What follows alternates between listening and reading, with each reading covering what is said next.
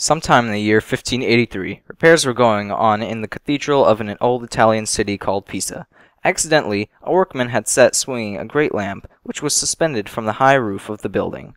People came into the church and knelt for a few minutes to say their prayers, and then went out without noticing that the lamp kept on swinging to and fro.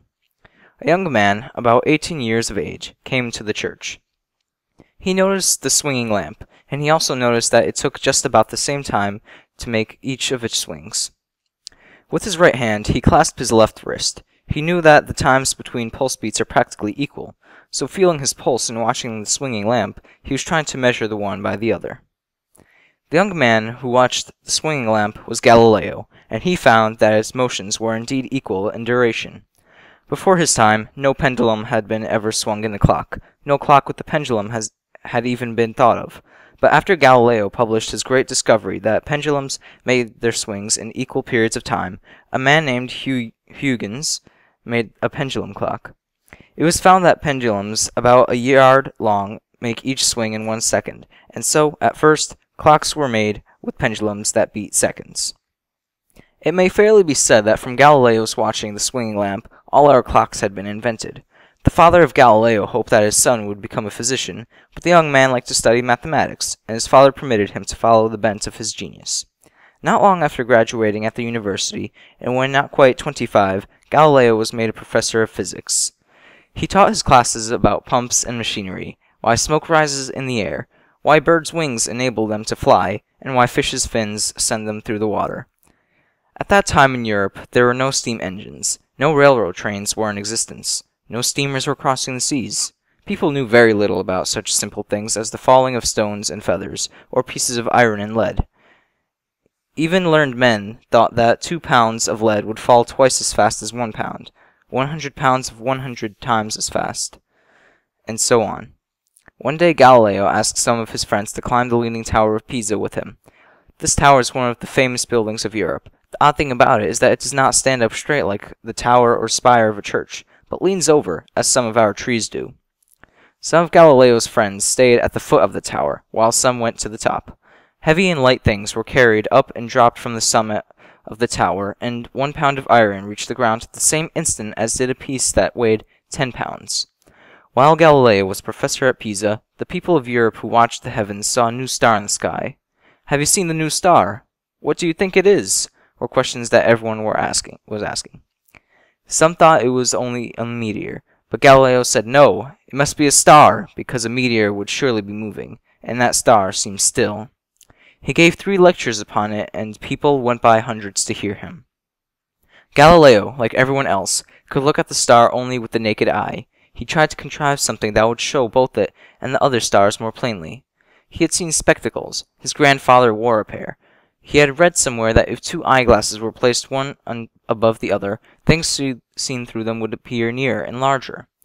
Some bright man in Holland fixed an eyeglass at one end of a tube and another like it at the other end, and thus made the first telescope. Galileo had heard about this. He bought a piece of lead pipe and fixed the glass at the either end. His telescope magnified only 3 times, but it made things look nearer and larger. He was as pleased with it as a child with a new toy.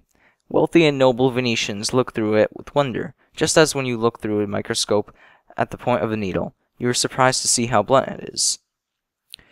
Then Galileo used stronger lenses. His second telescope magnified 8 times, and a third magnified 30 times. He looked at the moon, and he saw what no human being had ever seen before. There are mountains on the moon, he saw, their bright tops and the shadows which they threw. Then he looked at the planet Venus. She no longer looked like the other stars, but sometimes she seemed to be round like the full moon, sometimes horned, like the old and new moons. With his naked eye, Galileo counted only 6 stars in the Pleiades. People many years before had seen 7. It was believed that 1 had been lost. Galileo looked one bright night, and his telescope showed him 40.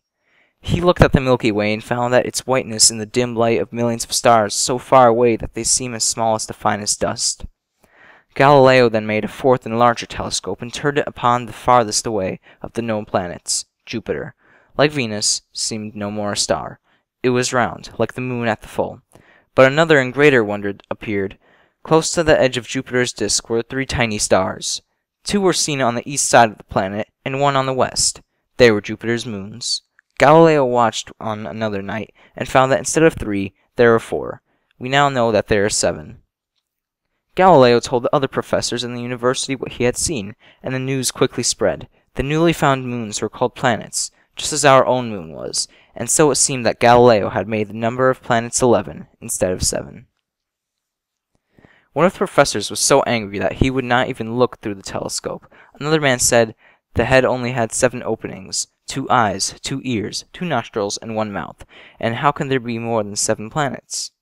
Galileo had an old friend called Kepler, who was the greatest astronomer then living. Galileo wrote to him, "Oh, my dear Kepler, how I wish we could have one day one good laugh together. What shouts of laughter we should have had at their glorious folly." About 60 years before this, Copernicus had written a book in which he said that the earth was not still, as people thought, but that it was all the time moving around the sun.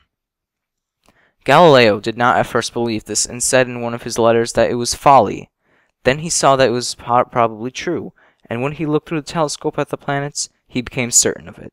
When people said that the system of Copernicus was contrary to the teaching of the Scriptures, Galileo tried to explain the sense in which the passages in the Bible are to be taken. He was then accused of teaching what would do harm to religion, and was summoned to Rome. His trial took place in 1616, and he promised to give up his opinions concerning the Copernican system. But his enemies still pursued him, and in 1633 Galileo was again accused of heresy and of breaking the promise he had made in 1616. The main part of the charge was that Galileo claimed that miracles are not miracles at all, and denied that God is a personal being. As to breaking the promise he had made in 1616, Galileo admitted that he had felt proud of his arguments in favor of the Copernican system, and in one of his books he had made out rather a strong case for it. He denied, however, having expressly taught the Copernican system. Unfortunately, Galileo did not tell the truth in thus denying what he had taught, and he was sentenced to an indefinite term of imprisonment. The imprisonment was not severe, although Galileo complained of it.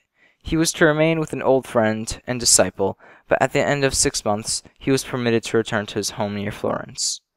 His friends were allowed to visit him, but he was not allowed to go outside the gate to visit them. This was sad for Galileo, but sadder still was the loss of his sight, for his eyes had seen more of the glory of the heavens than all the millions of eyes that have ever looked at the stars since the world began. Galileo died in 1642, and his body was interred at the Cathedral of Santa Croce.